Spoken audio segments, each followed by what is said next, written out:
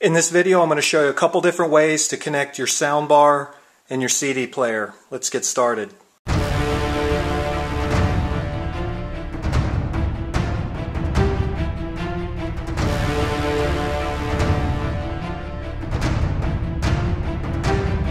Now in the first method I just need a cable that looks like this. It's red and white on one end, red and white on the other end. Now we're looking at the back of the soundbar. We want to take one end of that wire. We want to match the red to the red and the white to the white. On the back of your CD player, now whether it's a single disc CD player, a 5-disc CD player, or just a huge multi-disc CD player, take your red to red and your white to white.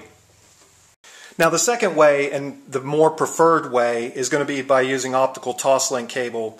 You can pick this up for a few bucks at a local retailer, maybe $20, or an online retailer.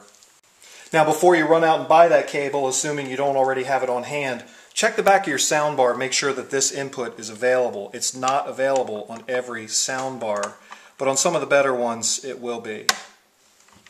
And on the back of your CD playing device, just look for the optical audio output and plug the other end of that wire right in there. Hey, one thing to note, if you're using the Toslink, you would want to pick up the remote control for your soundbar, and in order to hear that CD player, you'd press the input button. In this case it's labeled optical.